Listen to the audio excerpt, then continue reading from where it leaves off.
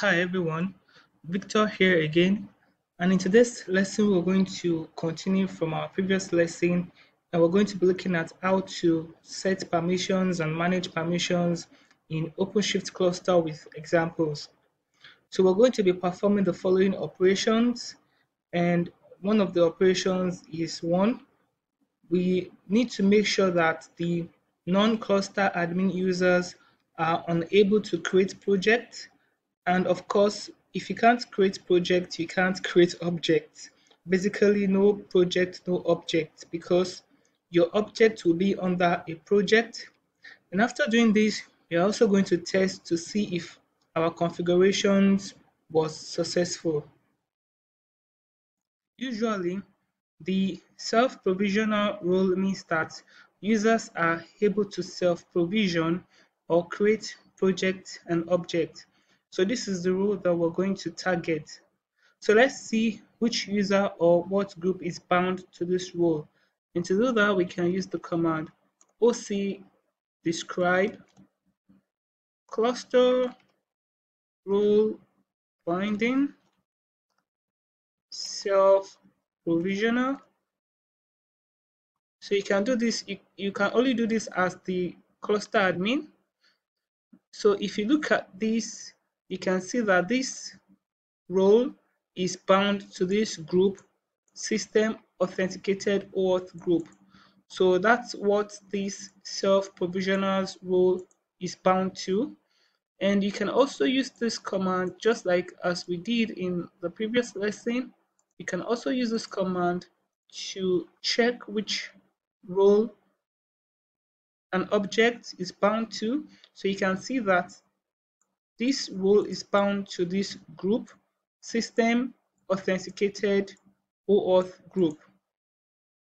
So now that we know the group that is bound to this role, we need to unbind the group from this role.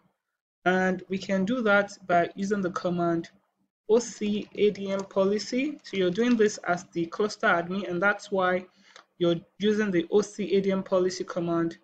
So we're going to say remove cluster role from group self provisioner system. So the name of the group is system authenticated OAuth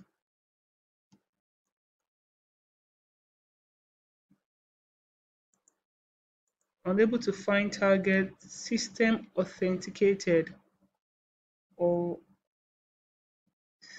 authenticated authenticated.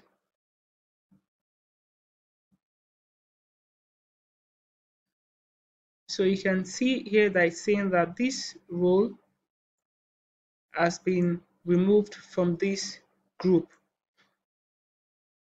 If I do OC describe cluster role binding, so you can see that this is not found. And if I also do this command as well, where's this command again? Here, self provisioner, you can see that we don't have the group bound to this self provisioner role any longer. So let's just do our test and see if any non-cluster admin user can create project. So I have the user Lisa, so I'm just going to log in as the user Lisa.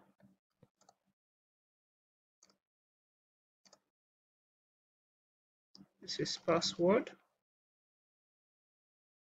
This is password.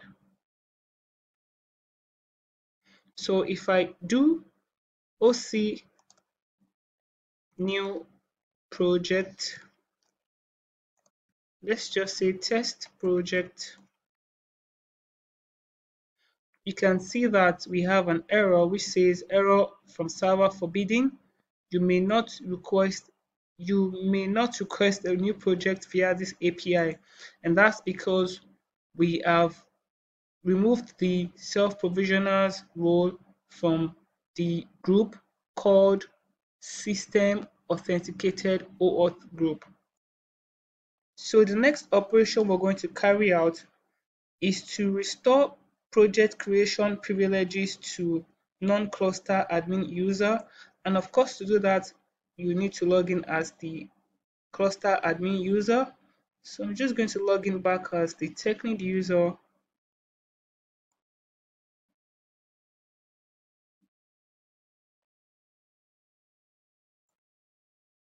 Also log in your technique. This is password. All right, so to restore project creation privileges, we're going to use the command ocadm policy add cluster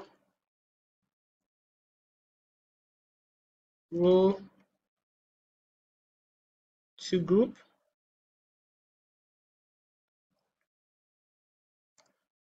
self provisioner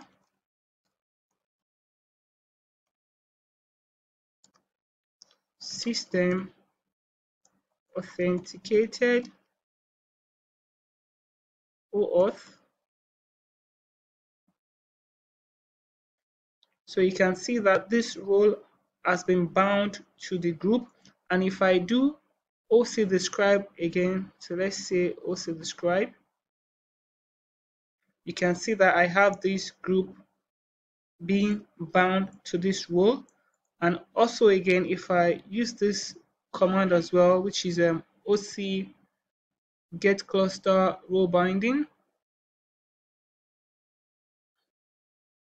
so you can see that we have the group system authenticated OAuth being bound again to the self-provisioner role. And like I've told you that the self-provisioner role means that users are able to self-provision objects, projects, And so I'm going to log in back as the Lisa user, and I'm going to try to create the project again.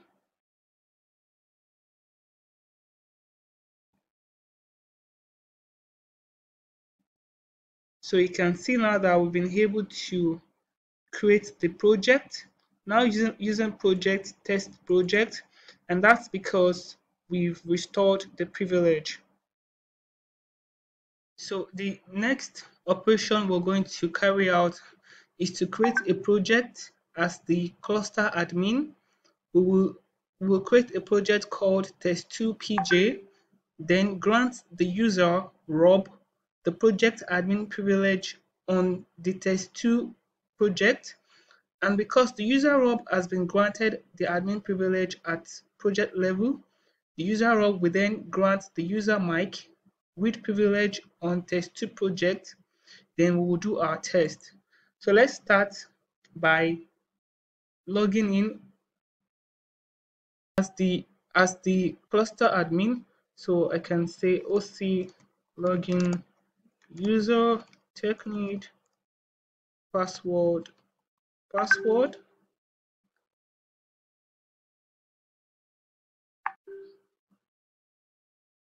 So I've been able to log in, right? So the next thing I'm going to do is to create a new project as the cluster admin. So I'm going to say OC new project. I'm going to say test2 project. So that's test2pj.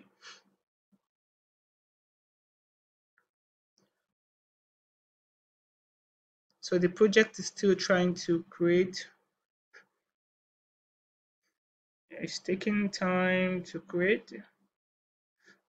All right, so you can see that it's been created, and you can see that it's saying that we are not using the test2 PJ project. So this means that anything, whatever thing we're going to be doing is going to be associated with this project, either roles, either creation of objects, services, whatever thing we're doing is going to be associated with this project. So take that into notice. Now that we've been able to create this project, we will then grant the user Rob the project admin privilege. So you should take note there's a difference between the cluster admin privilege, which has the role cluster admin, and we have the project admin privilege, which has the role admin. So to do that, we're just going to say OC ADM policy. I think I have OC ADM policy. Let's just type. It's fine. Hard role to user admin. This is the project admin role. Then I'm going to be adding it to the user Rob not found. So let's see OC get users. I thought I have the Rob user here. Oops, I don't have Rob user here. To quickly create the user Rob and Mike, so you don't have to see this part. We've done this part, so I don't want to make the video long. When I'm done creating the users, we're going to continue from where we stopped. Now I have the user Rob created, so I'm going to rerun this command again. So you can see that this role has been added to the user Rob, and like I said, everything that we're doing is associated to this project. So meaning that this role is being added to this user Rob to be able to be the administrator of this project, which is test2 project. So now we can log in as the user Rob. So I can say OC login user Rob password.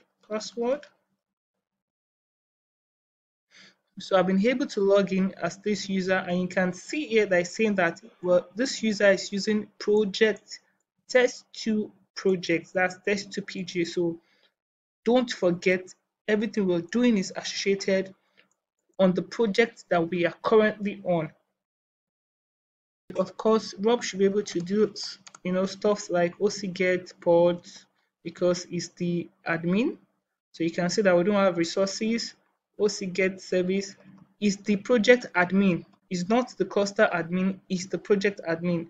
So that's why it can do stuff on this project.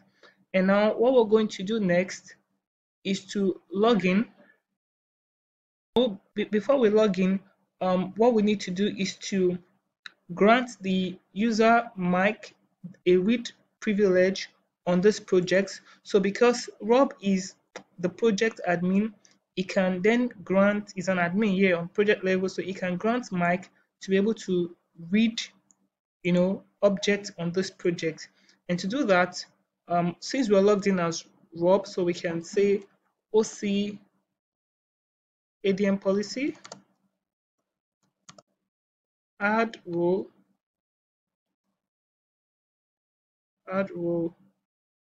to user.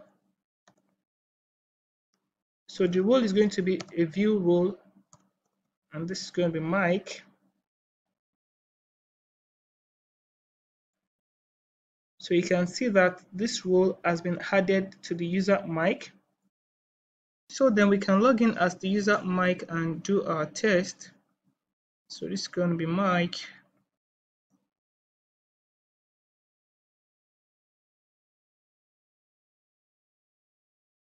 It's trying to log us in. So we've been able to log in, and then of course we are on this project and we can do our test. So if I say OC get pods, we should be able to view object. But then if I say let me create a pod or deployment, I can say OC create deployment nginx image equals nginx image equals nginx.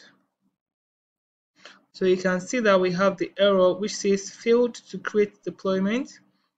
This is forbidding user Mike cannot create resource, right? So this user cannot create resource. And you might be wondering that why did I use OC ADM policy? I mean, if you don't want to use OC ADM policy, you can also use OC policy to do this, right? Oh, sorry, we're logged in as the user mic already. Of course, we cannot even do anything as the user mic. So you can either use this. This is used by non-admin users mostly, and this is used by the OCADM is used by admin users. So let's try one more thing before we round off with this lesson. I'm going to create another project with this mic. We're logged in as mic users, so I'm going to create another project. So I'm going to say OC new project test 3 PJ.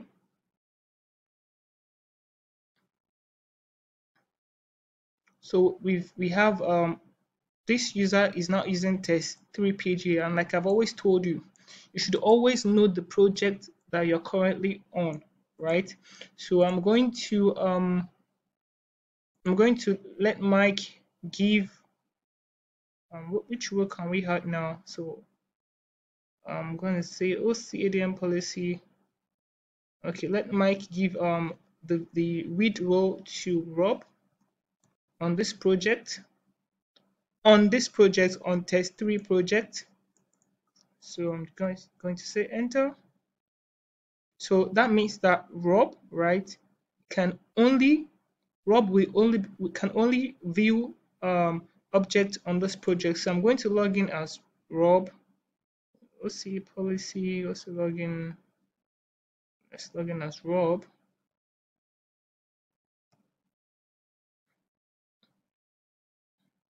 So login successful. We have access to the following project. You can see there's 2 projects and test 3 projects. However, I'm reiterating this. However, we are currently on test 3 project. So that means if I tell Rob to create deployment, for example, you can see that Rob cannot create this resource because it does not have permission, and it's saying that this is forbidden. So you understand how to create and manage permissions by now, and would go over these cluster roles again. Admin, basic user, cluster admin. We've used this role, we've used this role, we've used this, we've worked on this as well, and we've worked on this as well. So these are the default roles that comes with OpenShift. And also, if you're going to be writing the exam, I would encourage you to go over the exam practice questions. There are a lot of questions. I mean, a lot of questions you can work on, that you can practice, and that will make your hand very strong, right? So you can, just practice a lot of questions. It's very good for you if you're going to be writing the exam. So thank you for watching. I'll see you in the next lesson, and bye for now. And yeah, before I go, you can also apply this to groups as well. The same way we've applied these rules to users, it can also be applied to group. Yeah, we're going to look at how to do that in the exam practice questions. So thank you once more for watching, and bye for now.